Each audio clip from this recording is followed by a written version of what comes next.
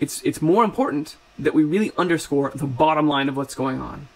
And at its absolute core, what that is not about food.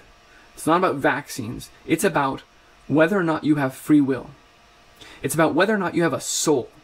Because in the minds of those who seek to rule us, we do not. But don't take it from me. Listen. That if you have enough data and you have enough computing power, you can understand people better than they understand themselves, and then you can manipulate them in ways which were previously impossible. And in such a situation, the old democratic system stopped functioning. We need to reinvent democracy for this new era in which humans are now hackable animals.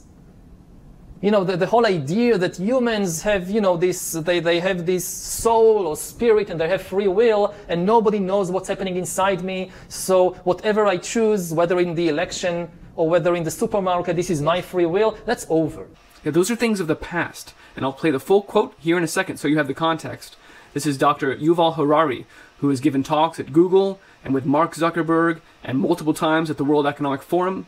Sometimes he has a bit of a mishmash with the singularity, but you hear this underlying idea that humans have a free will or have a soul is no longer in the question. Right now, we rule you. This is a constant theme from technocrats. Indeed, Edward Bernays said, quote, "If we understand the mechanism and motives of the group mind, is it not possible to control and regiment the masses according to our will without their even knowing about it?" He poses it as sort of a rhetorical question, but not anymore.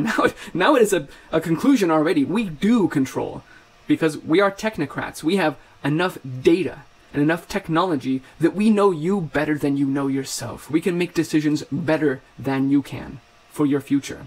And that is the arrogance, the hubris of these people who have taken over and who are telling you, you can't eat what you want to eat anymore. You can't control what goes in your body, or even whether or not we modify your DNA.